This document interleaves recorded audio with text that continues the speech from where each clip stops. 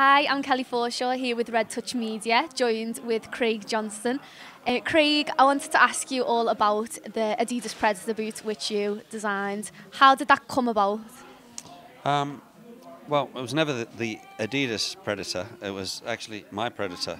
And when you say designed it, I spent about 3 years developing it, which is there was about 100 designs went into the final product.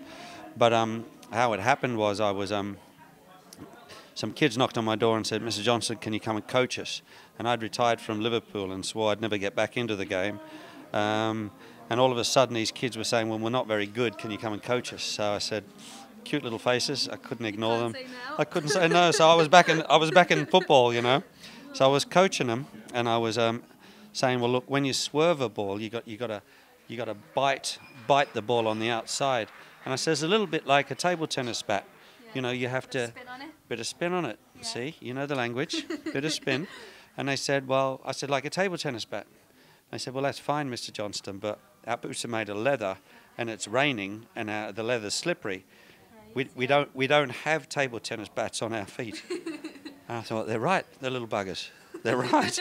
So I raced home. I took the table tennis bat cover off, stuck it on my boot with elastic band, lackey bands, right? Went back out in the rain, kicked the ball, and it squeaked. And balls are made of polyurethane, well, they were back then.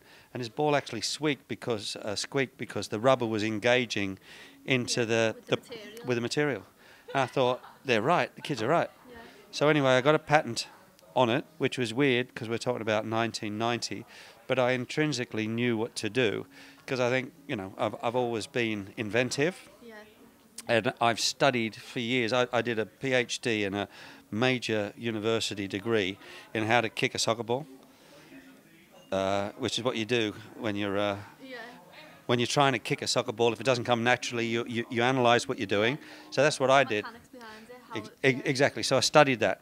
I didn't get a PhD. I was only kidding. I played for Liverpool. I know. I had you, didn't I? I know. I did. But you play for Liverpool. That's like a degree. There you go. Anyway, that's the equivalent to it. That's it, mate. That's it. So I knew what to do and how to shape it. I patented it, took it to Adidas, and they said, "Nah, no, it won't work. Not interested." Took it to Puma, "Nah, not interested." Nike, "Nah, not interested." Reebok, "Nah, not interested." And I knew it worked, and I thought these people are dumb. Why? Why? I don't understand why they reject it. Because it was outside of the box of thinking, and they were in it because they weren't footballers, they were commercial people that make shoes. They're not footballers. So they couldn't get what I got, and they didn't believe my story. Anyway, so long story short, I'd spent a fortune, about £250,000, about 3 years of my life, patents around the world and all of that stuff, but I knew it worked, so I took it to...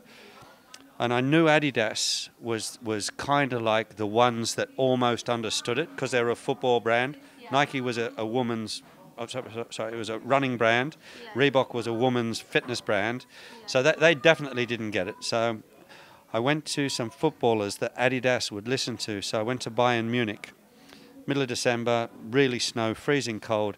Knocked on the door, Franz Beckenbauer, Karl-Heinz Rummenigge, Paul Breitner was there, and they were having a board meeting, and I kind of interrupted the meeting and said, "Guys, you got to help me. I'm a fellow footballer. Spent all this money. Adidas don't believe me. It's a German brand. Please, will you put this shoe on, come out in the snow, and kick the ball?" And the three of them sort of felt sorry for me because I was a bit desperate, you know, and I was saying, "I need your help."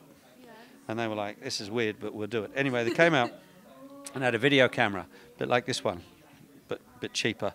Yeah. Anyway, so I followed them round. They were wellying the ball backwards and forwards and going, "Ja, das ist gut," and they were talking to each other in German. Was the boot then at this point? It was rough prototype. Rough prototype. It was basically a rubber pop out. It was like a windsurf boot made of rubber. It was horrible, and they laughed at me. So anyway, they put it on, but when they started kicking, they started saying, you could see their eyebrows getting serious, and they're going, "Ja, jawohl," or whatever they said.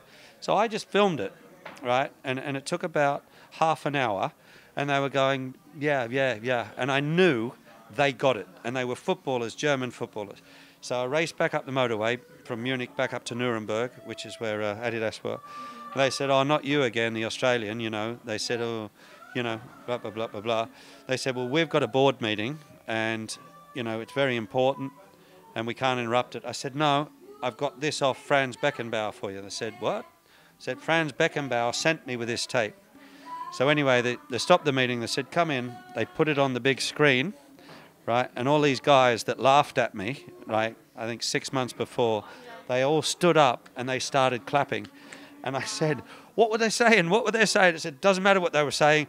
I said, no, what were they saying? Doesn't matter. We've got to do a deal. You can't live without doing a deal. So whatever Beckenbauer and Rummenigge said on the videotape was amazing. Do you know what it was? No. Still don't know what they said. But I did a deal on the spot. Because of what? Yeah. And now it's the largest selling soccer shoe of all time. Yeah. And when I went to them, which is an interesting story, they were actually insolvent. They were trading as insolvent because they couldn't pay their debts. This was in 1990, and the board meeting was because the Dassler sisters had to sell the company for $1 to a French man called Bernard Tapie because they couldn't pay their debts.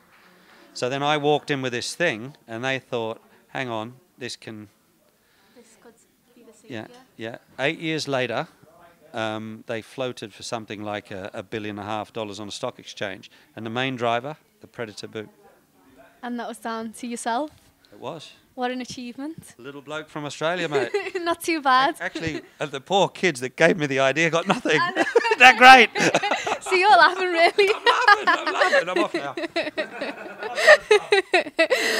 I'm Kelly Forshaw. This is Red Touch Media, and that was Craig Johnston. Thanks for watching.